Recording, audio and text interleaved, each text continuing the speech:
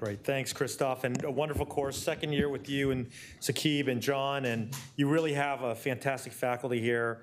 You got Tony Young to come here this year, so that's amazing from Phoenix. But really, my hat's off to you. Like as one of the older people in the room, I think only Tony, maybe Jen, or you might be older than me. Maybe Paul and I are the same age, but we're just about the oldest folks in the room. So I've been tasked with talking about fusion. Here are my disclosures, and this is really fascinating because Ray, you said what, endo-curious people? The folks listening today are going to be excited about endoscopic regardless. So I don't need to delve into why this is so important, but I think people out there do watch these videos, which I don't really particularly like. This is a professional audience, but patients get a hold of this stuff. I think it's important to understand that our field is undergoing transition, and the evolution leads to two sides. One is growth of one group and the demise of another. So I like to show this, and I know if this is repetitive, I apologize, but this is a slide about Baumol's Cost disease, which is an important concept, looking at the issue of what happens over time with technology. That is, everything gets cheaper, better, safer, like cars, but only two outliers here, college tuition and medical care, being those outliers that are not really meeting the standards of our society. So I think about this from the perspective of, here we are in Seattle, right? Home of Microsoft, Costco, Boeing, Amazon, and this is the cost of an iPad 2. If you were to reduce this back into time, going back just a number of decades, you'd see that the cost of an iPad 2, which is $160 today on Amazon, would be something like $40 trillion back when I was born. So this is what we're not doing, right? So we're not getting better at what we do, but this group, the people talking about endoscopic, for the last day or so, 24 hours, you guys have been discussing things that are interested in changing society, medicine, and how we provide care to our patients. So again, this is what keeps me up at night, these existential threats. Meng's probably so sick of seeing this slide about the dinosaurs, that these existential threats are going to wipe out spine surgery in this Gooby Dooby video that was just released. And look, I had a whole neurosurgery podcast on this, trying to wipe out our field, saying what we do doesn't work. What we do works, right? In the right patients, done for the right reasons, 90% of the time, 80% of the time, maybe in extreme case, 70% of the time, it works, right? But people are afraid of us. Society is afraid that it costs too much. There are a lot of factors going on here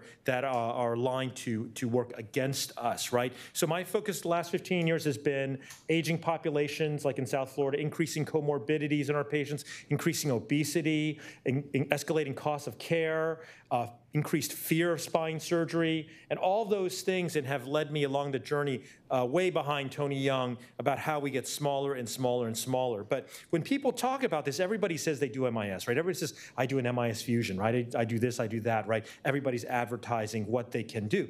I don't like that because this is what it's become, the idea that if you use a tube, you're doing MIS surgery. Now, I understand the idea there, right? That you're saying, well, I have a tubular retractor, MIS TLIF. But you guys know we're going to go home, and you're going to see people at your institution, which are all excellent institutions, forget about substandard places, and you're going to say, well, what size tube are you using for an MIS TLIF or some sort of fusions, right? And anybody know what the average size tube is?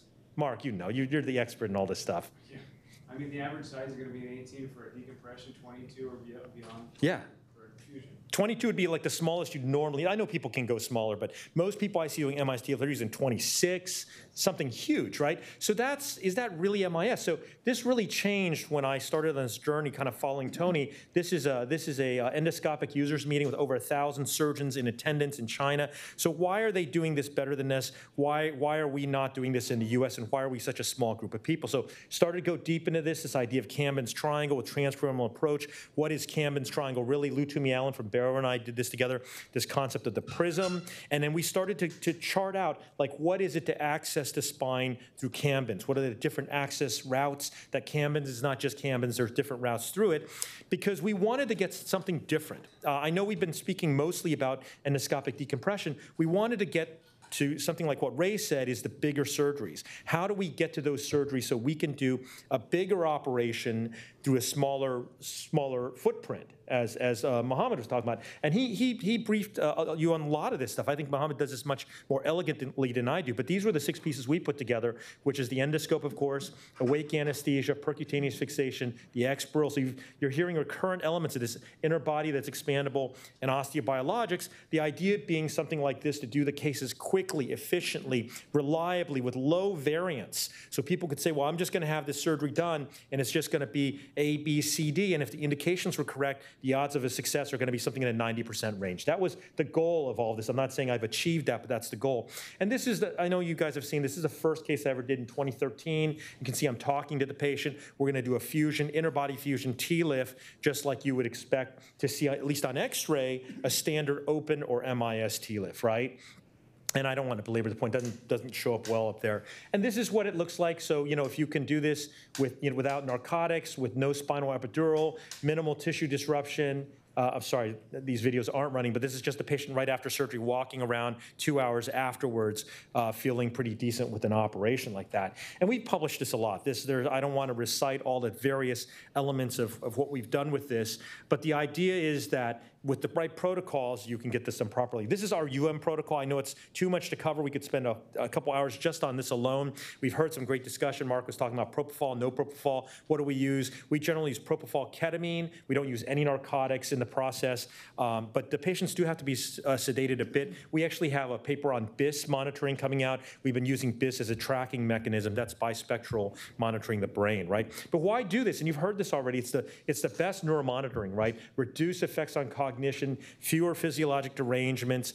You can treat, as Mohammed showed, these ASA3 patients, right? And then you can be super efficient, right? So it's really important to understand that the DRG is a little different. So for those uninitiated, when you're doing transforaminal work, the dorsal root ganglion is not the exiting nerve root. It is part of it, but it is something quite unique, and its monitoring thresholds are quite different. Its tolerances for stress and strain are different, and we've published on this. If you're going to monitor, if you're going to do this blindly, you're going to use electrophysiologic parameters.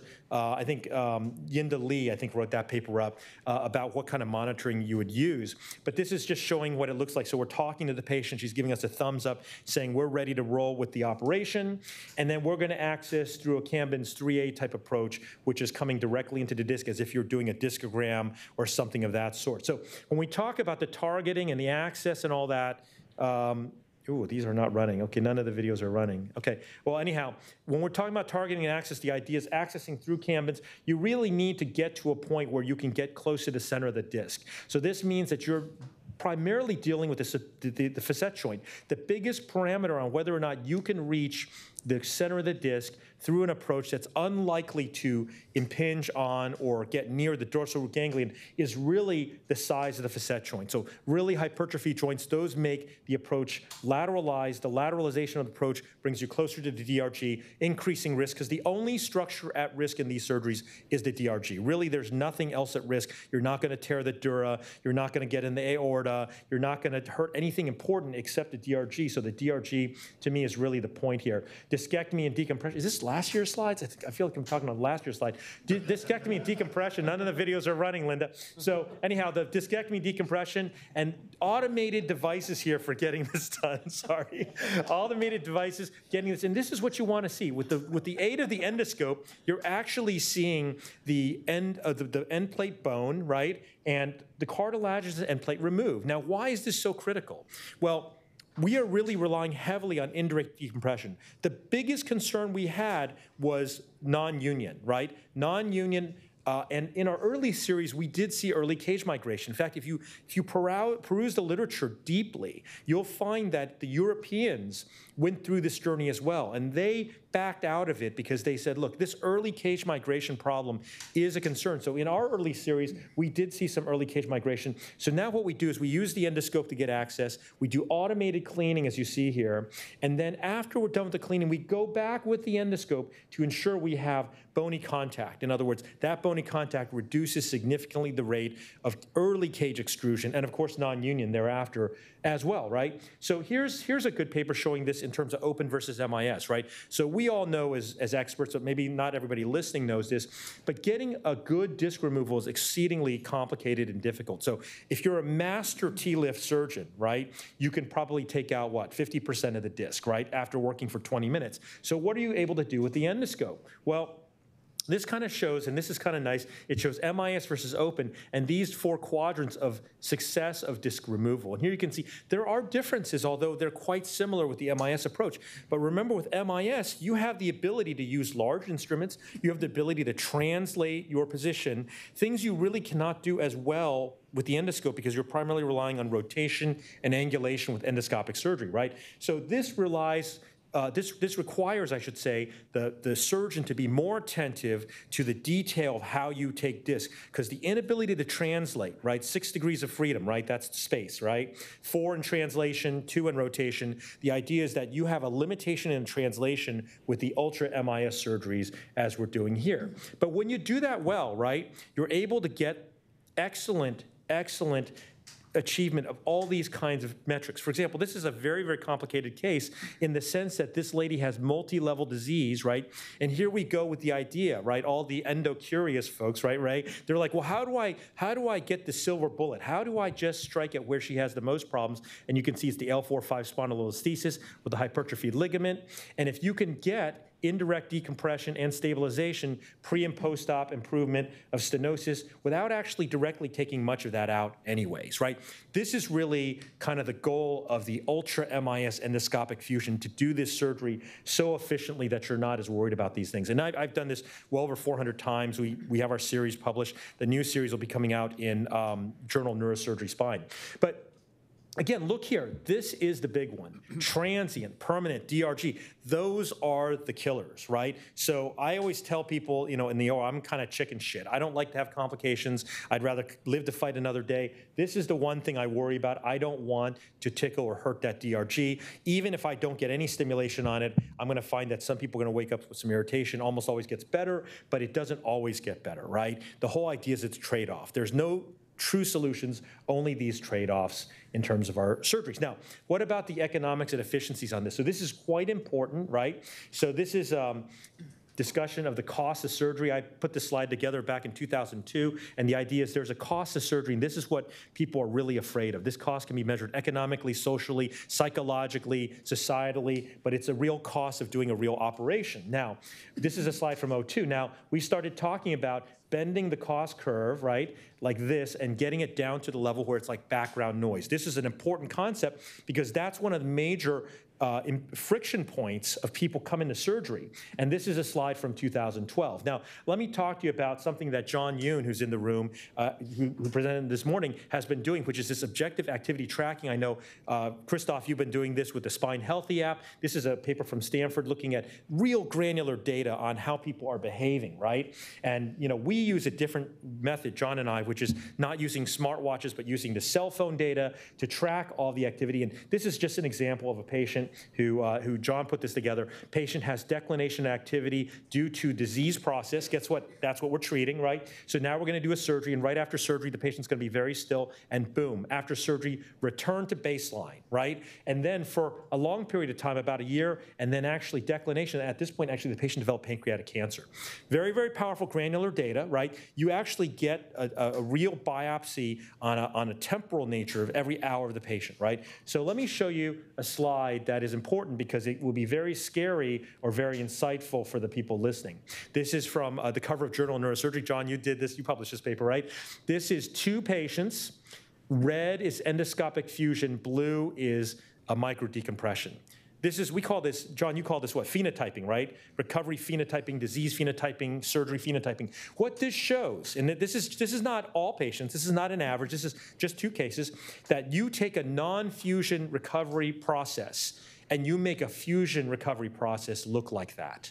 That's a very, very dangerous statement in the wrong person's hands, a very compelling and powerful statement, whether you're an insurer, a stakeholder in the healthcare system, a nurse, or a patient, right? This is important because this changes everything potentially about how we do surgery. Narcotic usage, this is MIS TLIF versus endoscopic TLIF. Purple is the MIS TLIF.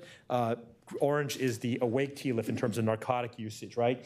And then We know this is a problem, right? We have over 100,000 Americans dying a year from this. Real issue. We're getting blamed for a lot of this. What about cost, right? This is important. You know, real cost data is so hard to get. Mohammed, we got to talk about this because you got cost data too. It's amazing. Very few people have cost data. This shows our cost data here. This is for the ERAS or awake fusion versus the MIS fusion. We bring the cost down 16% from 22,000 to 19,000. Now, for those of you who are smart enough to understand, this is what allows us to survive any kind of healthcare revolution, right? We are below the metric of bundling. We are below the metric of Trump care, Obama care, Biden care, Kamala Harris care. I don't care who comes next. We are going to be surviving that with some level of profitability, which actually, let's be honest, most people are not going to survive that, right? Which is, when I say that for the young people in the room, I hope you're awake now, because that means that there may be no future for your career, right? If you can't, because you're just costing money. You're a cost center. You're not a profit center. Nobody wants you anymore. You're just costing everybody money. Every surgery you do is recurrent added cost, not benefit for whoever your employer is. This is very important. Now, what about that? What about things that you care about? Maybe you say, well, I don't care about that. I'll be fine. I'm independently wealthy, right? I'm like Tony Young. I'm good. I don't need to worry about anything anymore. Well, I care about my time. Time is the most valuable commodity I have. So here's an example of 2 cases on 2 different days, right? One's a standard MIS TLIF, the other's awake TLIF, and I'll just show you this. I'm sorry if this is repetitive for people who've seen it before. Both cases in the OR start at 7:25. Again, 2 different days, 2 different patients, right? These are not a race, 2 rooms. This is patient both going in at the same time. I select these randomly. Prep start 7:49 versus 7:32. Why is this? We've heard already in the last couple talks, Paul was talking about patient flipping themselves over. So I've saved myself now 17 minutes on the prep. That's just cleaning the back. Then how about incision? Procedure start 8 o'clock. That's not bad, right? 8 o'clock's pretty awesome. Does Harborview do 8 o'clock? Don't make me laugh, right? Jackson Memorial, same thing, right?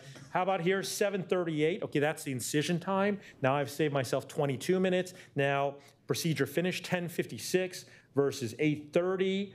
126 minutes, that's over 2 hours now. And guess what? You got to get out of the room. You got to wake the patient up. 11:06 versus 8:35. That means I'm 151 minutes ahead of myself. That's 2.5 hours before the other surgery. So this is really compelling for time if you care about time, and it's not all about time because there's quality related to that. But it's important in terms of access, in terms of cost, in terms of danger of anesthesia, in terms of danger of procedure, blood loss, right, et cetera, right? So the bottom line is, what are the next stages? Well, there's a lot of things coming. Robotics, right? We've written about this, we've talked about this. And what does that really mean in terms of robotics? Using augmented reality, endoscopic robotic surgery, which we've published on as well. And then how about deformity surgery? And this is just showing you a case. I like to show this case because it's, kind of give you an idea what it looks like to do a 3-level endoscopic in just about 2 hours. And it's, look, people look at this, Chris Schaff or Jens Chapman walk in there and back in and say that's not a real deformity. But the reality is we're coming after that. We're going after that. The population is aging. We need more and more help for these people. They're older, they're sicker, they're less tolerant of everything we do. And of course, adding lordosis, right? This is one of the big challenges we have with all of our MIS procedures, and we are getting there. All the solutions are being provided. I see a lot of people in this room are part of that journey. So very exciting, amazing course, and thank you for having me. This is really, Christoph, my hat's off to you. Your progress. I remember the first cases I did in endoscopic. We did together. You were a fellow. I was an attending, and you taught me during that time. So you've really assembled a fantastic group here. It's my hat's off to you, and of course Tony, the great grandfather of all of us. Thank you.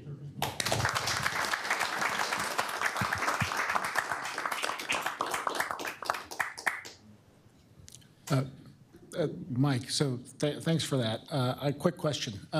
So you talk about saving money with your ERAS TLIF versus your MIS TLIF. But your ERAS TLIF has a bunch of toys that cost money. So where's the main savings coming from? So in that paper, I'm sorry, it's in neurosurgery literature, Ray. So, please, John.